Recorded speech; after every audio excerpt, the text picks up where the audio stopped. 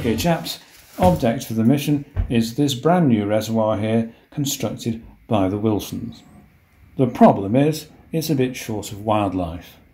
So far it only has 2 tadpoles and half a snail. This is the purpose of our mission.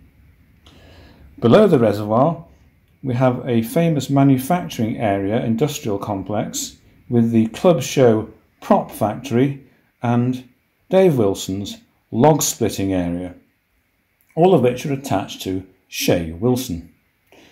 Now, intelligence reports that we have 2 external automatic lighting systems with infrared detectors.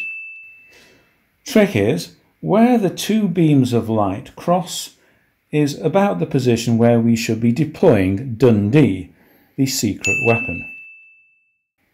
Then we will retreat from this location and head back through New Mills at a height of about 500 feet.